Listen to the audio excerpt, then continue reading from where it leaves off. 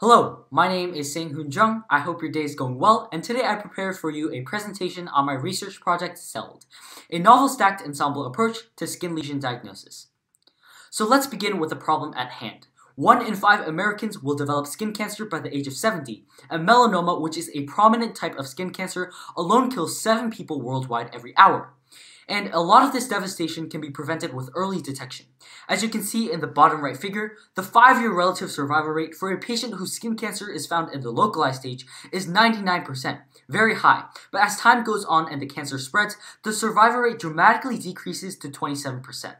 So early detection is very crucial, but even with pre-screenings, the current golden standard in dermatology for diagnosing skin cancers is not that great, as there's around a 30% false negative rate and deadly skin cancers can go unnoticed. To make matters worse, it is extremely difficult for patients to diagnose themselves. So now let's take a look at why it might be so difficult to correctly diagnose a skin lesion. First, there are hundreds of types of different skin lesions, and many of them look very similar to each other.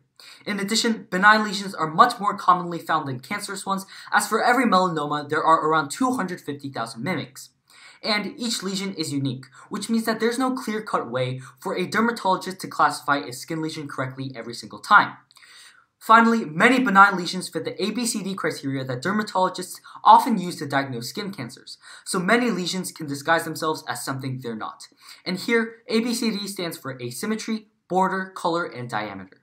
And now we have a little exercise. Out of these 4 images of lesions below, I want you to guess which 2 of them are cancerous. So the correct answer was lesion 2 and lesion 4, and if you got that correct, you must either be an expert in dermatology or really lucky, but if you didn't, you'll start to notice how difficult it is to diagnose skin lesions and why there is a problem. However, there is some hope in the status quo. Advances in machine learning promise for more accurate and accessible diagnosis in the future. And the logic behind this is that skin cancers can be primarily diagnosed off of images, which are made up of pixels, which a machine can decode as information. Therefore, a machine can be input an image of a skin lesion and output a classification with a high accuracy. And past models have already achieved this, listed here. One of the leading models in today's world is Zhenri Zwing's in 2018 with an accuracy of 90.167%. So we will be using his model as the control for my study. And my model, which I named SELD, aims to maximize the accuracy and minimize the loss with any given dataset. Finally, the scientific question I considered was, will simplifying a machine learning diagnosis task improve the accuracy of the model? So now we come to the concept of gradient descent, which is the foundation idea of how machines learn. The idea behind this is that in any dataset, there's going to be a trend, as you can see in the top right image. Let's take the example of the cost of a house versus the number of square feet in the house. And when you plot this data, there will be some sort of trend equation that best models this. Let's call that equation y equals mx plus b. And in reality, our trend equation will not be that simple, but for the sake of explaining, we will consider the linear equation y equals mx plus b. Then the goal of a machine will be to guess those values of m and b that give us the best equation to model the dataset. And to get this best equation, the machine first generates a random equation y equals mx plus b for random values of coefficients m and b. And this first equation is then input into something called the cost function, which you can see the formula for on the bottom left, and this function quantifies how accurate our equations are in modeling the dataset. And when you plot a cost function along the plugged-in coefficients, as shown in the bottom right, the corresponding graph will have one or more dips in it, and the lowest point of these dips is called the local minima. And in this case, the leftmost minima leads to the best equation for modeling our data because the lowest point in the graph corresponds to an equation of lowest error. And wherever your starting point is on the graph, it's going to eventually roll down to the local minima, or an optimal point as demonstrated by the image in the bottom right. So kind of like a ball rolling down a hill, any starting point is going to reach a local minima. And for the sake of time, I will skip over the finer details, but what is most important to understand right now is that each of these 3 local minima will all lead to equations that model our dataset decently, but there will only be one minima, which is the lowest point, which we will call the global minima. And based on where our starting point is on the graph, our ball will roll down to a different minima, but we want it to roll down to the global minima. And it is important to note here that in a graph that has many oscillations or many dips, it will be increasingly difficult to find the global minima because there are so many local minima that cover it and compete with it. So with that information, let's take a look at why my model is hypothesized to be more accurate than traditional ones. The bottom image shows the logic framework of traditional models. It's input an image of a skin lesion, and in only one step, it classifies what type of skin cancer it is. Whereas, if you look at the top image, my model SELD simplifies this diagnosis task into 2 steps.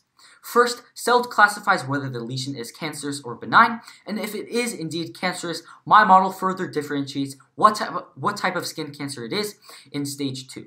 And on the surface, this might not seem very significant. How could simplifying a diagnosis task improve the accuracy of a model? Well, there are many reasons as to why this might be advantageous. First, by simplifying a task, you're decreasing the number of factors to consider in each stage to produce an equation. For example, if you're classifying a lesion as cancerous or benign, you might take into consideration 3 different factors: the size of the lesion, the symmetry of the lesion, and the color of the lesion. Whereas, when you're further classifying a lesion as what type of cancer it might be, you might be taking into consideration if there is a border around the lesion, or if there's a differentiating characteristic of a certain skin cancer, like seborrheic keratosis. And if you were to diagnose a skin lesion all in one step, you would have to consider all of these factors at once, which we say is forcing convergence. But by simplifying the diagnosis task into 2 separate stages, we're decreasing the number of factors to consider, which gives us a more manageable and accurate equation. And recalling back to our previous slide, we said that we want our graph to have less oscillations and less minima, because then it is easier to find the global minima. And by decreasing the number of factors to consider, we need less coefficients in our equation, so therefore, our cost function will have less oscillations, which makes it easier for my model SELD to find the global minima. In addition, the dataset that I worked with, the HAM 10,000 dataset, was relatively small as it contained about 10,000 images. And a larger amount of data is required to find a sufficient pattern to answer bigger questions and bigger tasks, so I hypothesized that in this way, simplifying the diagnosis task will further benefit my model and its accuracy. And now, we can employ an analogy to better understand this concept, the lock and key analogy. Let's say that the lock is our dataset and the number of factors to consider in that dataset. Then the key will be our equation to model these factors and the data. And as you increase the number of factors, you make the lock more complex, and vice versa. If you decrease the number of factors, you simplify the lock. There are going to be way more keys that are able to unlock the simpler lock, and for the complex lock, as you increase the number of factors, it will be increasingly difficult to find a key to unlock it. So in that way, my 2-step approach is hypothesized to increase the accuracy of my model. So now we look at some methods that I implemented in my program. We have data augmentation, which generates more data from one parent. This method was especially useful in the study because, as I mentioned before, I worked with a pretty small dataset. So data augmentation allowed me to increase the total amount of data for the machine to work with, increasing the accuracy of my model. I also implemented transfer learning, which allows knowledge from one task to be applied to others. This increases the starting accuracy, the rate of improvement, and the final accuracy of my model. I chose my model to be based on a convolutional neural network, and the figure on the top right depicts a convolution operation, which allows my model to better recognize patterns in an image, optimizing my machine's understanding of the representations of images and ultimately increasing the accuracy. So before we take a look at how my model performed, let's first define some key terms that will help us understand those results: loss and accuracy. On the left, as demonstrated by the image, loss is the difference between the predicted value of a model and the true value, how far away a model was from the actual true correct answer. On the other hand, accuracy is simply the number of correct predictions over the total number of predictions. And I say that my model's multi-step simplifying approach will be considered effective when compared to Zwing's control model. My model has a greater than or equal to 1% accuracy or a less than or equal to 3% loss. So now let's take a look at the results. We see a side-by-side comparison of my model's best performance versus the controls. My model had a 22.539% loss compared to the control's 33.357% loss. And this favors my model by 10.818% in terms of loss. And in terms of accuracy, my model was also favored by 1.875%, as my model reached a best performance of 92.042% accuracy compared to the control's 90.167%. And these two figures just simply serve to visualize and quantify the results I just revealed to you in the previous slide. And now, before we interpret those results, let's make sure that we are upholding the scientific process, that we're comparing apples to apples. We want to make sure that there was only one main independent variable in play to sway the results. Well, we both use the same dataset, HAM 10,000, we both use the same coding environment, Google Colab, and we both implemented the same methods, data augmentation, transfer learning, and global and local feature extraction. We both employed a convolutional neural network, so we see that the main difference between my model and the controls is that I took on a two-staged, simplified approach, whereas they used a one-staged, combined approach. And that led to my model having a higher accuracy and less loss. So we can attribute those results to SELD's simplified approach. And before we finish, let's reflect on some real-world applications and continuations of my project.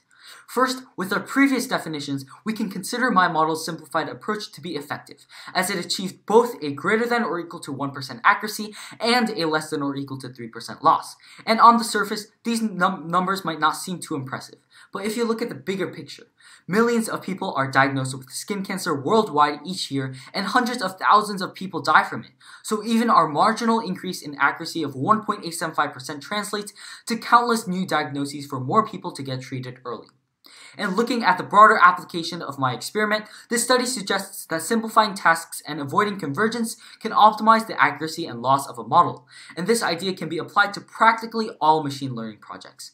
And going forward, there are some continuations of this project. The significance of the study can be strengthened and widened by simplifying more tasks and working with more datasets with more lesions. In addition, a next step for me would be to turn this machine learning project into a mobile app for people to have easier access to diagnosis. And thank you for listening. I really hope you found my project interesting.